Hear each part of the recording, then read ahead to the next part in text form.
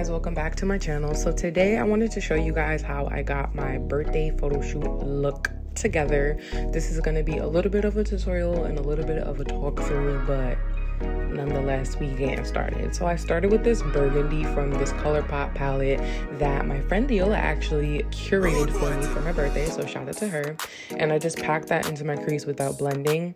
Then I went in with this reddish brown from the Charles palette and packed that into my crease and started to lightly blend with that smaller blending brush that I packed it on with. I was having a great time, guys. I was listening to a lot of music, so you're gonna see me dancing a lot, but I packed those two colors in together. Then I went in with Fawn from Anastasia Beverly Hills and began to blend that out. You could have just used a plain blending brush without any additional product on it, but I like to use that Fawn color because I feel like sometimes my lines are harsh even though I blend it out.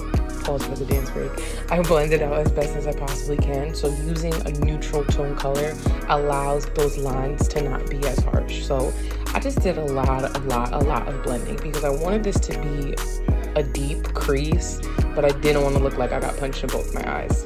So after that, I went in with a dark brown and I started on the outer corner because I wanted that to be the darkest part, and just gradually brought it inward because this is where I will be cutting that crease.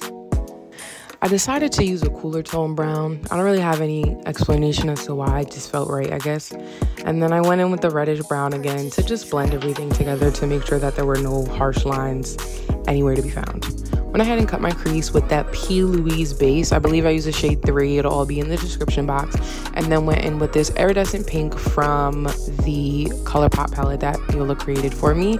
I wanted to go do a pink ombre on the lid. So we went from this light pink to a hot pink, which was also in that Colourpop palette as well.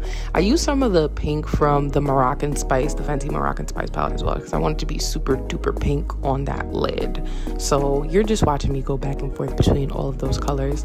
Then I went back in with black and brown on the outer corner because I wanted it to be dark and sultry and sexy.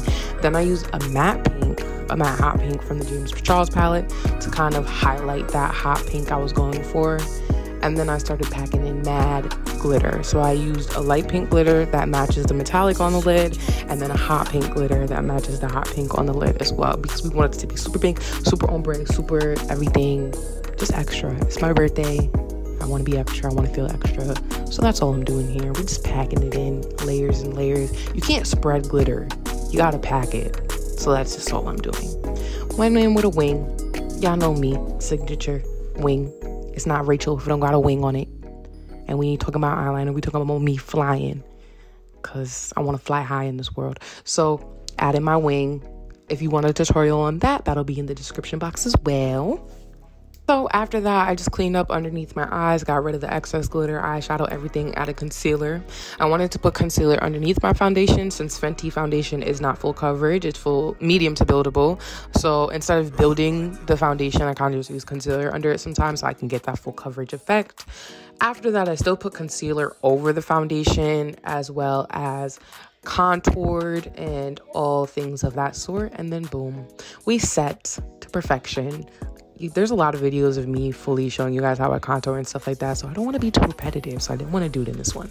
But I just love how I look after I set my face, so I always love to include that in the process of dusting off my powder, because a lot of people are like, how do you bake without looking ghosty? This is how I do it. So I decided that although this was so fire, this was not enough. So I went in with the Suva Beauty Hydra FX liner, and I mixed a little bit of the Dance Party liner as well as Tracksuit, which is the blue and the green, to kind of get this, the blue and yellow, to kind of get this lime-ish green. And we just made this cute little line. I had to take some selfies, send out some selfies, show the progress pics that I had going on. And then I still wasn't done. Had to add some razzle dazzle to the inner corner. I just took the same iridescent pink, added that to the inner corner, as well as the rose gold highlighter from Anastasia Beverly Hills. We add mascara. We add blush. This wasn't actually blush. This was one of the peaches, I think, from the Charles palette. I wanted to go for a blush that's a little bit more pink, and all my blushes are super peach. Highlighted with my Anastasia Beverly Hills highlighter. hydration break lip liner. I went in with a dark brown pencil. This is a hair store pencil, beauty store, dark brown.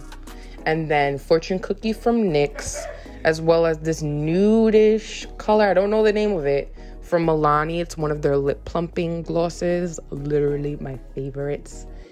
And guess what, guys? That's the look. That is the beat. I hope you guys enjoyed. I hope you love the look. I hope you're ready for more, because there's always more to come. Thank you guys for watching. Make sure you like, comment, and subscribe. I'm Rachel Esther. Never forget, Milo, never forget, stay beautiful, stay booming, and stay blessed. Milo said bye, guys.